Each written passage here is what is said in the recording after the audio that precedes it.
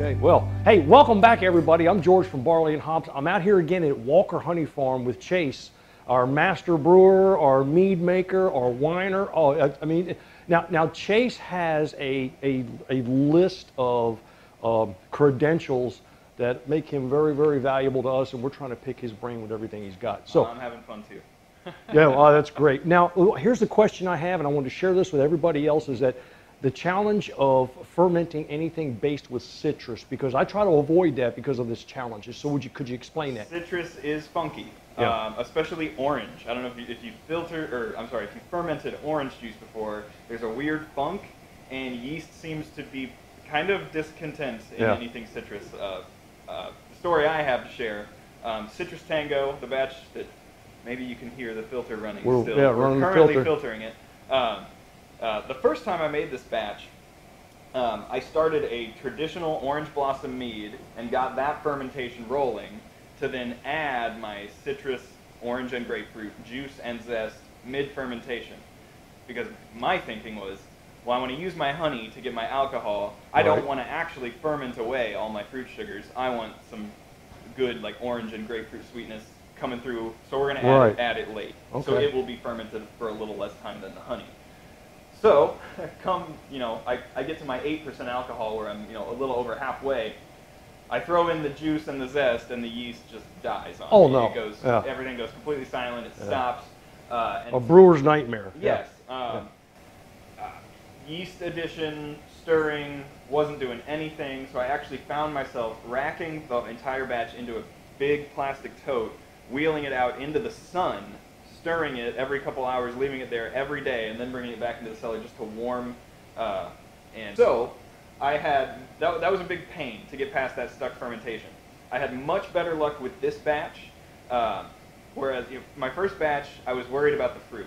Mm-hmm. I abandoned my concern for the fruit and focused solely on the yeast and making the yeast happy. And yeast don't like changes. When I poured that juice and zest in, that pH went way down, and the yeast couldn't handle that fast and drastic of a change. So I put all the fruit in pre-fermentation, so the yeast knew what it was up against, as it were.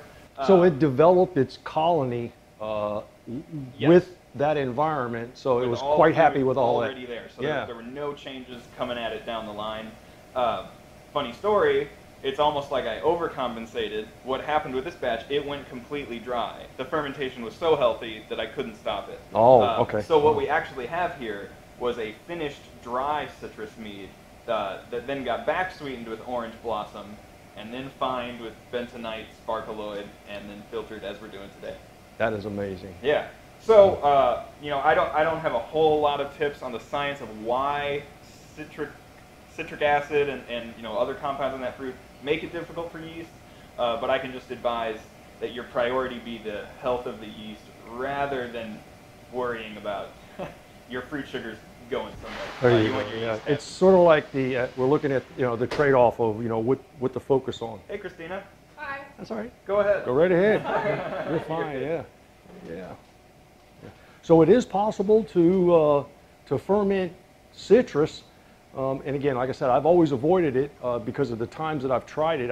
It was such a challenge. So you've given us a clear path that Sure. most of us can. And I think you'll agree with me that we've all shared those challenges. Yeah, and I would say don't be scared. When you're fermenting a citrus batch, it's going to smell weird, and you're going to think something's going horribly wrong.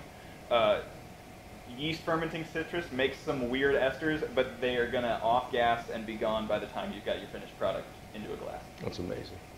Chase, again, as always, thanks. Thank you. And we'll hit them this time. Until next time, happy brewing.